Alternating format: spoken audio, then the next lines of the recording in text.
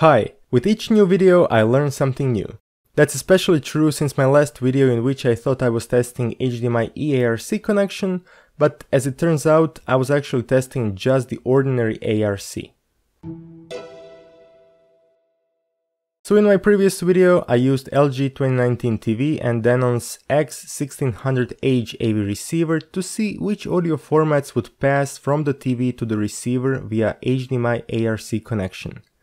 During this test, I was able to get Dolby Atmos within Dolby Digital Plus from Netflix, Prime Video, and even from TV's media player.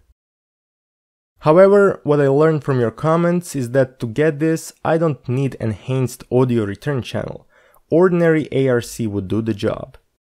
The reason for this is that streaming services, in order to save on bandwidth, are sending out Dolby Atmos within lossy Dolby Digital Plus, which is something eARC can handle.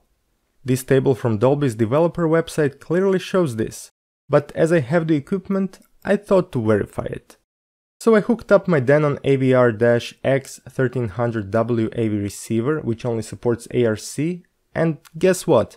I got exactly the same results as before. I got Dolby Atmos within Dolby Digital Plus on all three sources I tested. What is interesting is that in this configuration I was getting Dolby Atmos in Netflix without the need to use the trick from my previous video, by switching from internal to external speaker during the playback. Okay, now that we have this clarified, it's time to test eARC.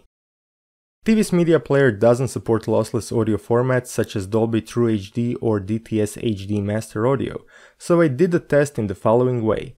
I connected Panasonic's Ultra HD Blu-ray player DP-UB450 to the TV on HDMI 1 and kept HDMI cable connected between the TV and Denon X1600H.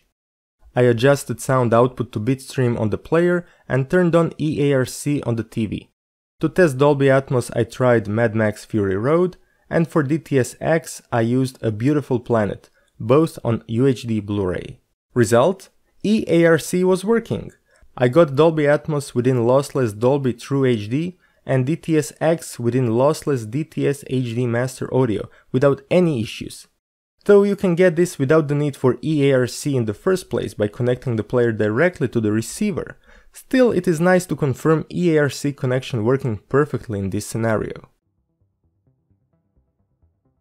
And that's all I wanted to share with you in this video. Thanks again for all your helpful comments, and let me know if you would like that I make more videos like this in the future with different TVs and receivers. Once again, thanks to LG representative office in Croatia and to company Ronis for giving me enough time to play with these exciting new products. See you in my next video.